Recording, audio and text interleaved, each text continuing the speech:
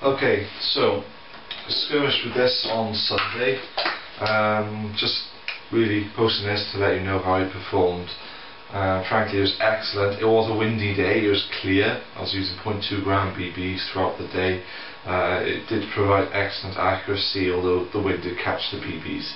It chronoed at about 320 FPS, put about 4 shots through. We're looking at 317, 318, 319.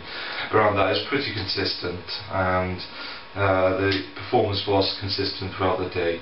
Excellent accuracy. I did use my 7.4 volt lipos. I used one in the morning, one in the afternoon. Didn't run out of battery power. It's just I switched batteries half time.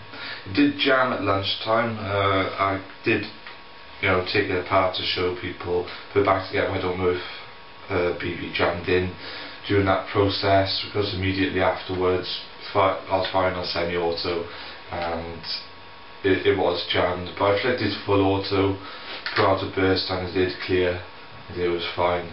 If it happens again, I'll take a closer look and see what's causing it, and I'll let you guys know. But I think it was just a case of maybe trapping a BB in there when I was reassembling it.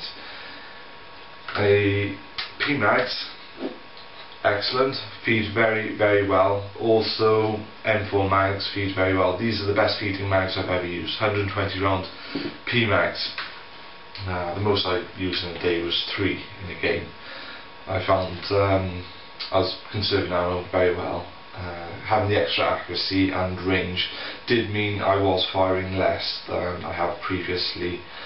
Using it very comfortable. It is quite a weighty gun, I won't deny that, but using a bungee sling with this and having the angled foregrip, it's very ergonomic. You don't get tired of using it at all. There are a lot of people having a look at this on the day, even a few Magpul haters. I'm looking at you, Tom, who begrudgingly admitted it's an excellent gun. I'm sure I'm going to see a few more of these around over the next few months. That's about it. If you've got any questions, leave comments.